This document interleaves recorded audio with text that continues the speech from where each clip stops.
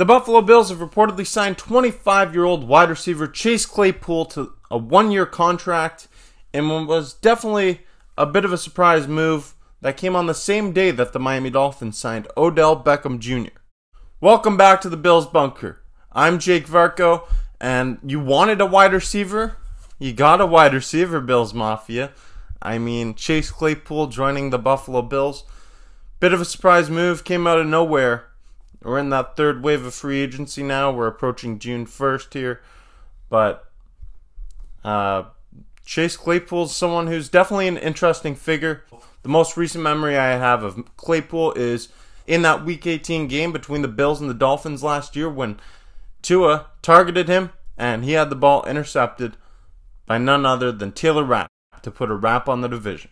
Another recent memory of Claypool that I have is when he called himself a top 3 wide receiver in the league. Oh boy.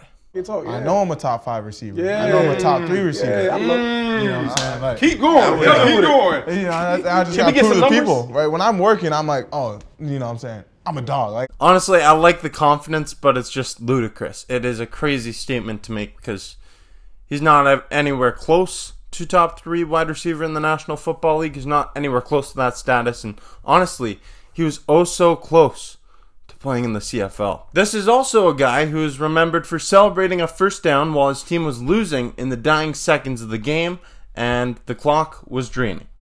Honestly, this guy's basically become a meme.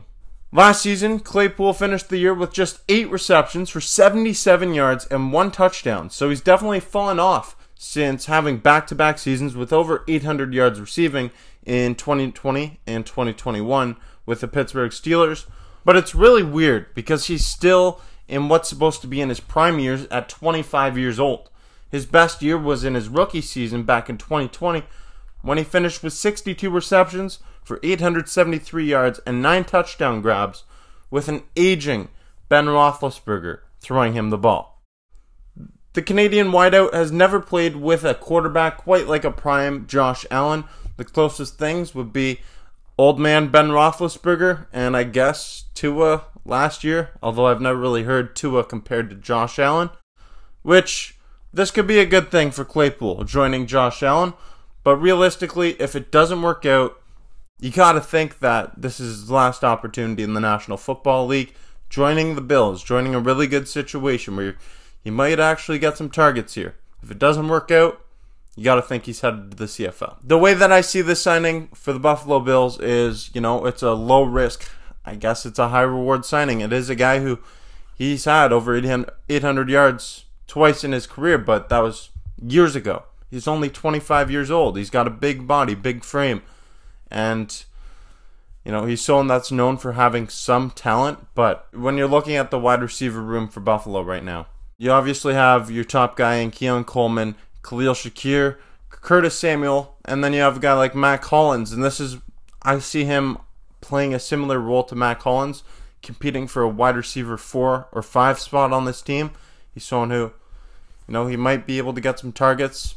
He might not even make the team. I guess it remains to be seen, but the Bills signed him for a reason. I'm fine with the Bills adding Chase Claypool to the roster because there is a need to add some more wide receiver depth, and I guess this is a player with some high upside, but it's not my favorite signing by any means of the imagination. Like Chase Claypool, he's someone who he has been a distraction in the past, but really I think that he's not going to be a distraction on the level of a guy like Stephon Diggs once was. I'm curious to know how you're feeling about the addition of Chase Claypool to the Buffalo Bills. I want to hear it in the comment section down below. Let me know how you're feeling about Chase Claypool joining the Bills, and what do you want to see from Chase Claypool in the upcoming 2024 NFL season? If you haven't yet, I encourage you to stay tuned for more content coming your way. Click like and hit that notification bell down below to be notified every time new content's being released. And yeah, I appreciate all of you watching today.